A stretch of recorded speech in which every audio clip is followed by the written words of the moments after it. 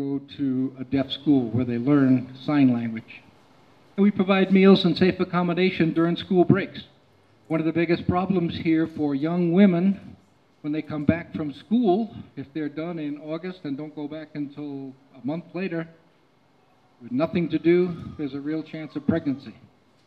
Teen girl pregnancy here is a major issue, and we're working with one of the teachers at Rusinga Special to provide a place for some of these girls to live and activities to do, so they're not out there in trouble. My partner, William Aboya, started a Rescue a Child to Learn program, and I'll talk some more about that, but basically it's, if you have an A student, has to go home because he has no school fees, and you see him selling water with a donkey cart in Mbita. That's unacceptable, you know. The students that he supports now, and when I left it was 20-something in 2012, it's 75 kids now in 5 schools that get support. They're good students, they stay in school, and part of what we're about, and I'll explain later, supports that. We want to create and maximize Shambas whose produce goes to the students' accounts for school fees. If we are successful in these next 3 years, more and more money is going to come out of the Shambas and go directly to student school fee accounts.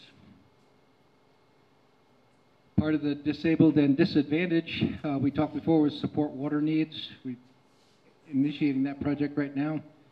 Volunteer teaching. This person is Anna Martin. She was a Peace Corps volunteer when we were here in 2012. She did the evaluation on both of these kids. They're both deaf, and they were at Rusinga Special. They are now at, what is it? Lamboy Deaf School, both of them. And this is school fees for Rescue a Child to Learn. Once again, imagine that child. And the one I'm talking about specifically is named Alele. Alele is part of the 2007 diaspora after the election. His family came here. He is going to be a KCSE, I bet he's an A plane. He was one of our students. He was a Rebecca student. But he was downtown pushing water on a donkey cart when he should have been in school. He graduated from Wawari. He was in that program that William initiated, and now he's teaching. Before going to university, he's teaching at Williams School. So that's a success story. And this was behind our house. One of our friends is also in the audience. Samson Anyango is here. This was the house that they had provided for us. And I just noticed that out behind our house, if there's no rain, the maize withers and dies. So our whole game is to get away from dependence on infrequent rains and get into sustainable agriculture through irrigation. You know, if you want to get away from just the rains, you can bring water with donkeys. Everybody has seen this, everybody's used it. But by the end of the season, it's very expensive. You know, all your profit is gone in transportation costs. So what we did in 2012, and this is St. Joseph's, with a tank. We had tank repair on 2 metal tanks, and we provided a 2,500 liter tank, and hose donations, provided water for year-round agriculture at its St. Joseph's Schools, Shamba right now. And we sent hosing and splitters. We got drip irrigation going there. This is a pump we're going to supply, and we'll talk about that in a minute. Coming right from the lake up all the way to the tank, and this is Samuel Okomo, at that time irrigating some of the plants we had growing there.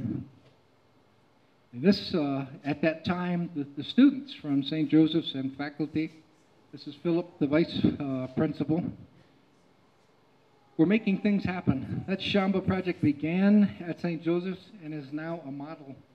With Isipe came and wants to adopt us as the push-pull. You'll hear more about that a lot on this island. But maize is troubled by two things: the stem borer moth and striger weed. The push-pull technique from Isipe, which we are adopting, uses desmodium plant between rows of maize, which drives the moth away. They don't like the smell coming off of that. And it pushes it to a grass, mulatto grass, which actually kills the pupa as it comes up, the third stage of the moth. So you eliminate the problem. And the desmodium actually prevents the striger weed from getting into the weeds of the maize, or the roots of the maize, preventing loss of, they say if you plant 18 bags, you might get 3 if striger's in that field. So, but what we're really about, my project on this island is called the Shamba project. We should also have stage 1 up there.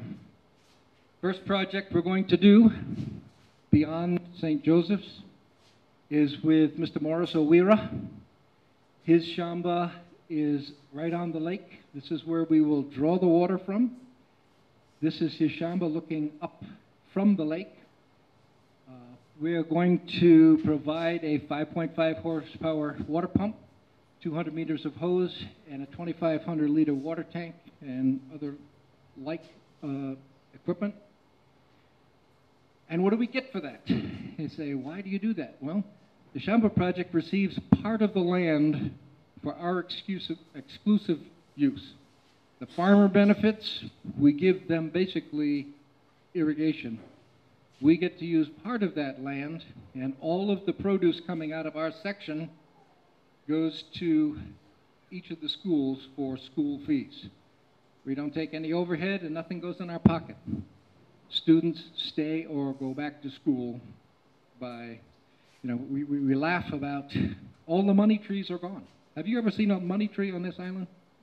They don't exist. They're all gone. Somebody picked them. But there's money ground. The money's going to come out of the ground. That's our whole premise for being here. So that's our first project. Our second project, our good friend Mr. Sampson Anyango will be receiving the same equipment. He pumps from this area. That lake is behind all that. And we will use this portion here of his land. He's provided that to us. Once again, all the proceeds from that, we'll probably do maize and beans, at least initially. Remember, this is stage 1. The other, that third project, and these 3 have been funded at this point. At Nyamuga Special School, we have a water catchment plan going to go in. We'll put PVC guttering up here, and we'll put a 5,000 liter tank here. And that's Eric, the principal of that school, but provides water for the disabled children in Nyamuga. And it's important to mention that we were supported by Ken and Noreen Watson from Canada. They're long-term supporters of Nyamuga Special, and I had enough funding for a 2,500 liter tank. They're providing the extra so we can get a 5,000 liter tank in there. So we're very appreciative of that. The children will have access to water at all times. And that's a big thing when the security man is not there on Sunday or some other reason. Girls especially, children need water in the morning before other activities. Okay. And when we talk about entrepreneurship, initiative, I remember this is William Aboya. I came to him one day and I gave him this little planter I'd made. And there's something like 10 watermelon and cucumber plants in there. And I told him, this is what 6,000 shillings looks like. No, it's only 10, no, it's 6,000 shillings. When you take those plants and you plant them, they grow, they give you, say, 5 or 10 cucumbers. Each of those is a certain amount of shillings. When you add them all up, if you can see out there at the end of the harvest, we're talking about 6,000 shillings. We're not talking about 10 plants. And a packet of seeds, you know, when they were here last, I had to change the slide. There were 80 shillings for a pack, and now they're 200. So prices have gone up. And this, we hope, especially with the high school kids, teach the rudiments of entrepreneurship. You know, how am I going to make money? How am I going to support myself? And when we think about these girls we've sent to Joyland High School in Kisumu, when they come back, they've got to have something to do. These are disabled girls. So this is part of it. And there are other things we have in line for that. So now we have food. Now we have something to sell. Children can go to school, and we've learned about incentive and self-reliance. That's the whole game. If we're going to be successful here, and like I say, we're in phase 1 now. Phase 2 is going to be bringing more farmers online. And if we're really successful, phase 3 will get French beans and that kind of cash crop in plentiful enough quantity so that the dealers will come here and buy that. And that's a big order. You know, I'm not thinking it's going to be an easy thing. But remember what our MP said. You know, I'm the guy with 2 legs, but I can't see. You're the guys with no legs with good eyes. Let's get together and make this thing happen. Okay, like I said, we are the Rusinga Island Children's Fund. We're in North Carolina. We're a 501c3 organization. We support disabled children with school fees, sustainable agriculture. Like I say, we have 6 now disabled children at school, 7 disabled with more waiting in the pipeline. And that's about what I have to say. And I thank you very much for listening, and you'll see more of us in the next 3 years, I hope. Thank you very much.